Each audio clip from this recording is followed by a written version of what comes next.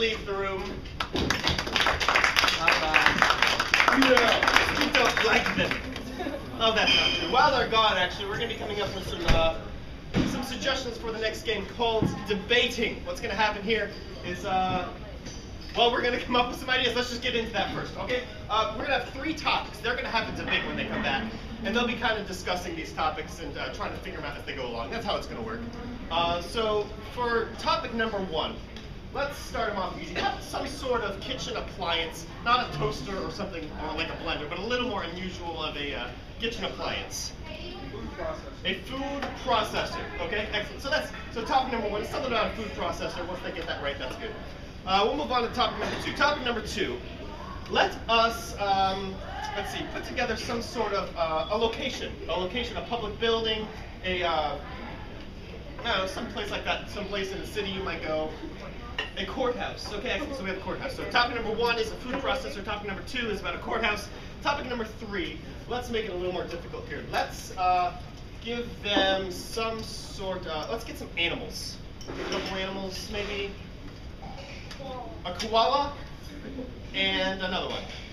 Zebra. A koala and a zebra. Okay, perfect. So we have a koala and a zebra. Let's make an animal. Let's squish them together. So we have an animal that's half koala and half zebra.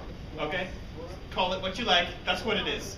Okay, so remember, topic number 1 is a food processor. Topic 2 is a courthouse, and topic 3 is a half koala, half zebra animal. Okay? So what's going to happen here is when they come back, they're going to talk through these as they look to me to act them out, okay? A lot of motions, no words, maybe a couple sound effects along the way, but they're going to look to me to act them out, and they're going to have to try to piece it together as they go along. So let me bring them back here real quick. Okay, so as they're kind of talking it through, they're going to need your help, I'm afraid.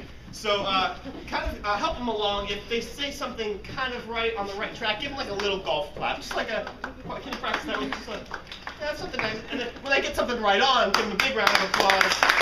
That'll let them know that they did well, and we'll move on from there. Okay, so, wow. Topic number 1. Kelsey, we'll begin with you. Topic number 1, I'll give you a hint. This is some sort of kitchen appliance. That's all you got. Okay, here we go. Well, I would like to open the debate with my opening comments. You see, when you need to get things out of the cupboard, they will spin, they will make your head spin, they will just, like a drum, like a Jamaican drum man. And you're going to want to drink things. You're going to want to drink heavily, and eat those drinks. Maybe there's ice cubes in it. Maybe you need to chew it a little bit. It's a little bit crunchy. And so when you put all the ice cubes in, you're going to want to shake it. You're going to not want to drink anything. That has nothing to do with it. I agree with you wholeheartedly. I think the issue of home health care should be circled about. I think that we should be taking things and just setting them aside. And then as we set them aside, we should bring them back together and lock them into place. I think that's important. I think it's like our social issues are locked into place and the entire world is spinning around us because we need, once we cut our hand, we need Obamacare. Yes, Obamacare. Obamacare is the answer, David. I have to agree with you on that. But what I disagree with you is the heat of the issue. It's not hot. It's not. It's not that hot of an issue. It's not that hot of an issue. I see. But there are buttons to push. You push my buttons in, and it just makes me boil. It doesn't. It makes me boil. It makes me want to just dump you. It makes me want to dump you right out and then push more buttons. That's what it makes me want to do. And create things out of nothing.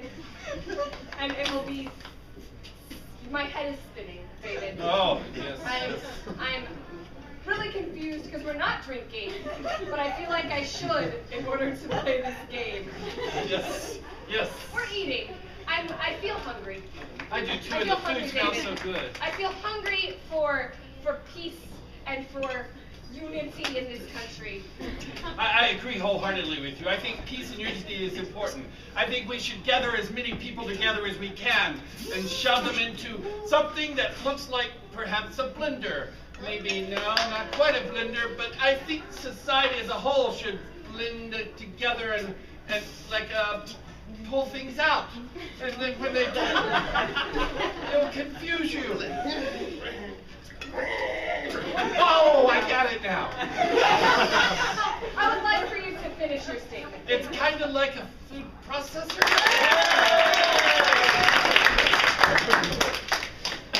Well done. Okay. Thank you. I'm slow but consistently Yeah. wrong. Topic number 2. Well done, David. 15 points Awesome. for you. That means I'm ahead. Okay. Kelsey, topic number 2. Chance to catch up here. We have a location. That's all you got. All right. Now, David, for topic number 2, it's really near and dear to my heart. It's Oh, a mine too. location. My family used to go on vacations all the time when I was young. And we would run there. We usually ran. No car? There were tornadoes a lot, and they spun us there. So we started running, and the tornado would pick us up, and we'd be like, whoa, and then we'd show up. And it's very exciting. It would feel like I was locked in the tornado. Yeah, that's what you did. I think if you're locked in a tornado, you should remember that the tornadoes are gone. It's not tornado season yet. It's like pollen season, which has handcuffed you to something, and you're looking to escape from time.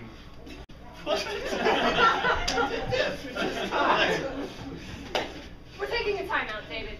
Yes, we We're should. taking a timeout while I pee.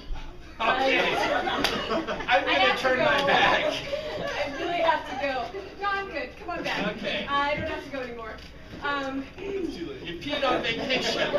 That's awesome. On vacation. Oh, we're talking about a location. In this location, right. there's a man who wears a tie. He's very eloquent. He's very in control of the situation, and he is pointing at another man and yelling. And this is a very angry, brutal place. Oh, we're in Inslee.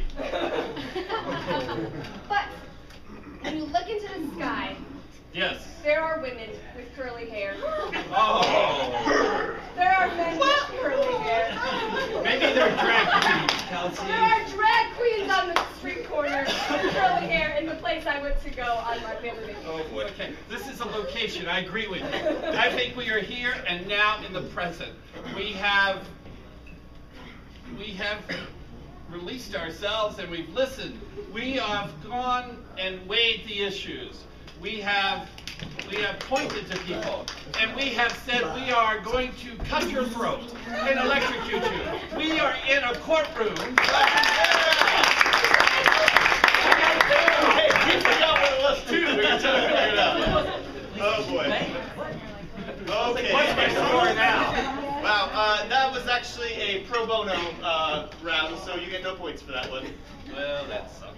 But you're still ahead, 15 to nothing. Sure. Topic number 3 is worth 15,000 points. Anyone can win it. This next topic.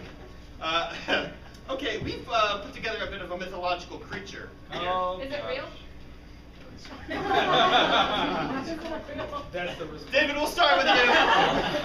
Awesome, because I'm going to rock this. No wonder you're winning. I'm Okay. going to rock the cash bar. Okay, so. Okay, here we go. Yes, this mythological creature is all about things that weigh a little and then they don't. But you hop on them. You just hop on this issue, and when you do, you should stroke it. And I don't mean stroking. You're petting it. Yes, David. You should always stroke issues, but more so you should ride one, like a cowboy. Kind of like a cowboy, but not really. What we're talking about is a creature that paints, that the more you paint it, the better of a creature it becomes. You can paint it green, maybe. You can paint it red. Could you paint it? It's blind. So it doesn't And it count. doesn't matter what color it is, it doesn't. No, it doesn't. But when you're done painting it, it's like it's shadowed in the night. Oh, that's kind of creepy. Yeah. Okay, well, I'm going to just take you from scratch here. What we have is a really hot one. He's a really hot mythological creature that is frightening. And it's like an elephant. It's like an elephant that doesn't exist. It's not an elephant at all. In fact, forget I ever said anything about the monkey. It's a monkey and it's like a gorilla kind of thing. But That's what I got. Kelsey. That's what I Yes, got. a gorilla, David. A gorilla. David, this creature seems to neigh, perhaps. Seems to whinny and do this. And I would say What a gorilla did.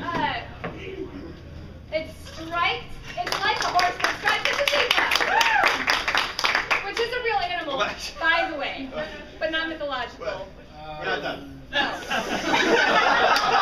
Okay, well, so I take your zebra there, Kelsey. And I time out. Okay, we're setting the zebra aside. That's part of it. That's just part of it. Now, in the here and now, what we have is a big secret. That's what I'm getting out of this. It's okay. It's your husband. Gay secrets, David. This is a huge topic. It's like we've been thrown into the lion's den, and we're like, the gays are leaving, and we're taking out, there's ducks. Those out of the sky. Oh, yeah, hit the ducks. No, don't do that, that's cool. Are they gay ducks? We don't want...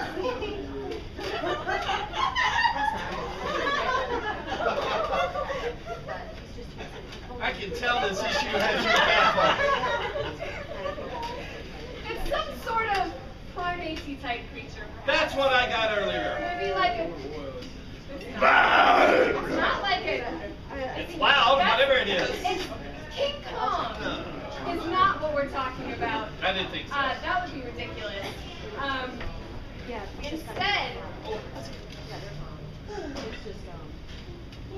Instead, I'm going to just take a nap. And cuddle with this creature. This is a creature I like to cuddle with when it's fluffy and it's squishy and it's also very cute. That's awesome. But what is it? It eats trees. Oh!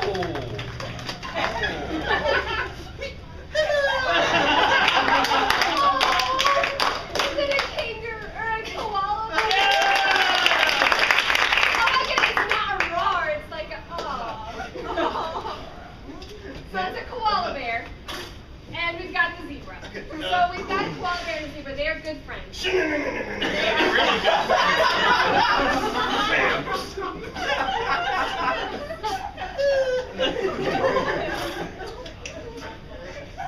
We just massacred an endangered species. I believe that we have taken the zebra. So you have the zebra. A koala bear.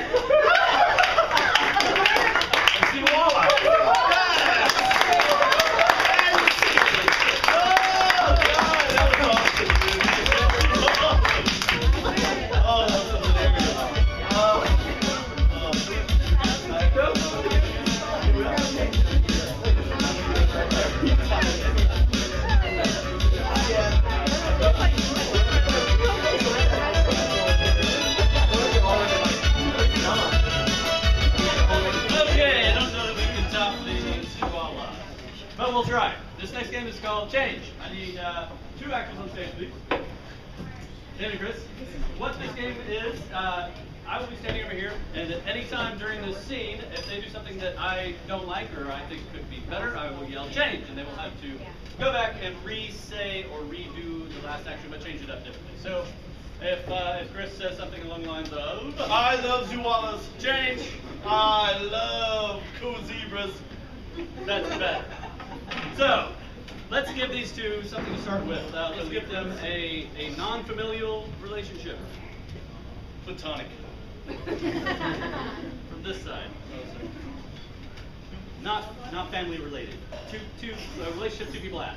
Roommates. Roommates. Awesome. All right. You guys are roommates. Yeah. This is change. Bob, Yes, Samuel? I am to talk to you about an issue I've come up with. Is it the fact that I pee in the toilet seat? That's one of the issues I've been meaning to talk to you about, but it looks as if you've had sex in my bed. I have. Change. I have not even touched your bed. Change. That was your dog. Well, I'm not sure how I feel about that. Were you with the dog? No. Yes, no, that's okay. I don't need to know that. I think what's important is roommates, we should learn to build bonds together. Change. I think that we should learn to build fires together. Change. I believe we should build a new dorm building together. We should. Then we can have lots of roommates. That's right. Just young children being naked and... Change. What? Just people living in domiciles and doing their everyday business. Change. A lot of crazy college kids. Oh. We are roommates! That's right. That's what I meant by young kids, but that's okay. I had a whole different image in my head. I'm old. All right. So what we first need though is we need to get a deed. And I've got one. My father left me a building. Change. My father left me an acre of land. Change. My father died. Oh, that's a bummer. But he left me a building! It's a really small building. No, this is the will! It's got a building on it! With a deed! Oh, wow. We can turn that into our dorm. We could turn it into a dorm, but I'm not sure that it'll hold up under the conditions of the weather. We are in Kansas. Change. We are in Malaysia. Yes. Monsoon season's upon us! Yes, I'm hoping to graduate from the University of Malaysia with honors. Change.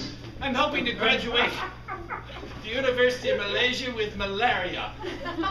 I've already done that. It's not fun. Yes, you can feel the Malaysia in my forehead. The malaria in my forehead. Didn't think you were Malaysian, but you know, you're beginning to look like it. You're limping like a Malaysian. I would limp. Oh, you're limping. Yes! Malaysian. Change limb.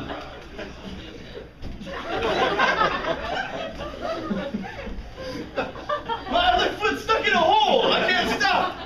That's more like a Bahamian lip, but that's okay. I understand. Yes. I've got the plans for the dorm. I see it. We'll put palm trees on either side of the entrance. Change. We'll put dragons on either side of the entrance. That will be really cool, and I think what we should also do is bring little mice together and tie them up. Change. I don't know. I think we should bring little peacocks together and set them up in the palm trees. I love peacock feathers in the palms. It's like home, isn't it? It is, because I come from Peacock Falls. And scene.